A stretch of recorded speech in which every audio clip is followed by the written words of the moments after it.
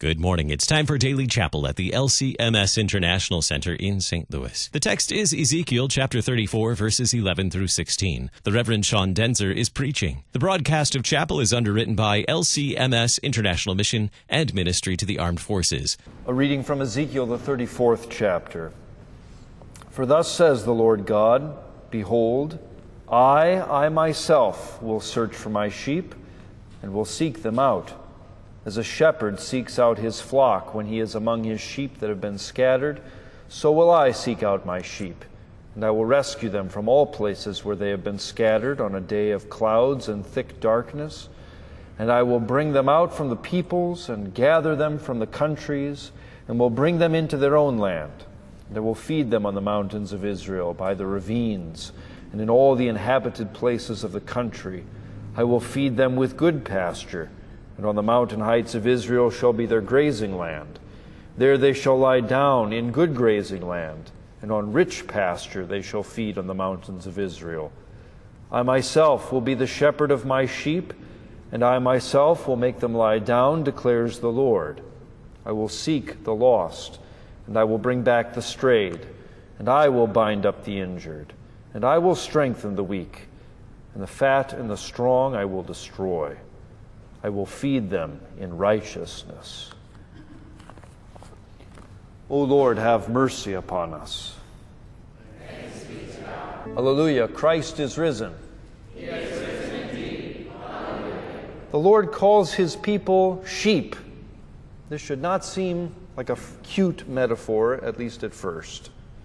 By Ezekiel, the Lord calls Israel a flock of easily scattered and helpless sheep.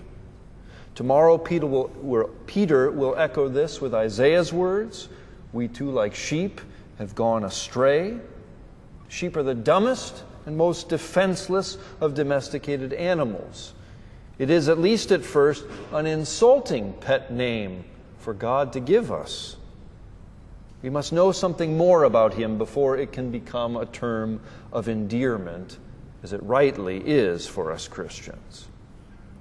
The same is true of that other word, disciple, that is, student, learner. It's not a glamorous name. It's not egalitarian. But whenever we read the Gospels, we see that we are most equal to the disciples in that we do not understand what it is we have heard Jesus say. Like sheep, like self-confident beasts, we often believe that we know it all.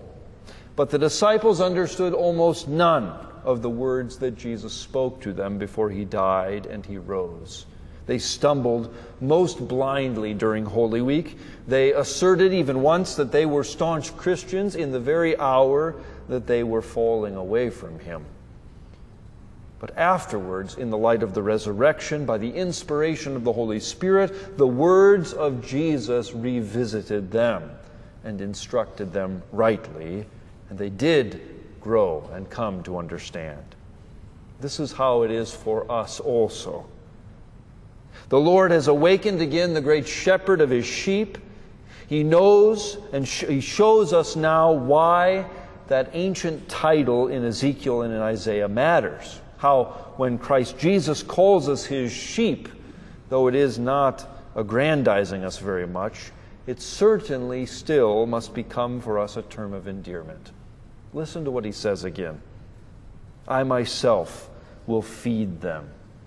I will bring them out. I will seek out my sheep. I will rescue them. I will bring them back. I'll bind them up. I'll strengthen their weakness, and I will feed them in my righteousness. This is the unique way of Christianity, that our God serves us, works for us, arises himself to do it for us. He's not simply a good shepherd, that he's really talented at it, and he's not only a good shepherd because he's better than the rest of them. He is the noble, divine, unique shepherd. He is the shepherd who's defined by this very unique method of shepherding. He lays down his life for his sheep. He bears our sins in his body on the tree, and he heals us by his stripes. These are things that no earthly shepherd would do. He does them because we belong to him, because he loves us, because he takes care of us accordingly. We are more than property. We are more than a job for him. We are more than meat and wool or even pet creations to this Lord.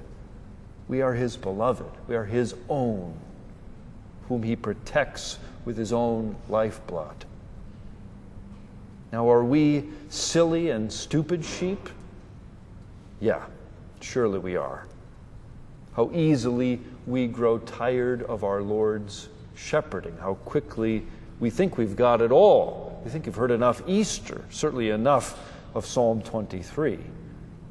How soon we want to move past his death. And how quickly we are scattered from celebrating and living in his resurrection. Are we also so foolish to think that our righteousness depends on us? Yes. The proof of that is how we act, just like that is the truth. Just like the rest of the world does. To live as if the Lord were not risen, as if death still ruled and was the number one fear we must have at all times. To live as if he were not shepherding us even now and guarding us. To manage the church as if it were a herd to be fleeced by us.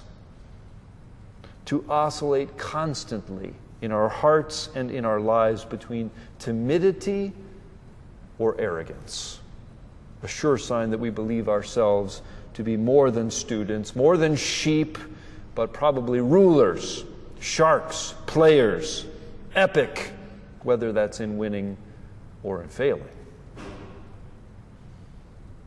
The gentle but consistent, steady, pastoral drumbeat and piped melody of the Lord is that I myself, he says, will. And that is why it is good, dear Christians, to remain sheep, not to progress on to become wolves. That is why it is good to remain a disciple also, even after confirmation is past, even after seminary is past. A Christian cannot get enough of Jesus Christ. We cannot outlearn or outlive his goodness and his love that are unique. We cannot get over how he lays down his life for sheep and how he takes it up again. I myself will be the shepherd of my sheep, and I myself will make them lie down, declares the Lord. Therefore, no one will snatch us out of his hand. Alleluia, Christ is risen. He is risen indeed. Hallelujah. Thank you for joining us for Chapel. The broadcast of Chapel is underwritten by LCMS International Mission and Ministry to the Armed Forces. To learn more about LCMS International Mission and Ministry to the Armed Forces, visit kfuo.org/chapel.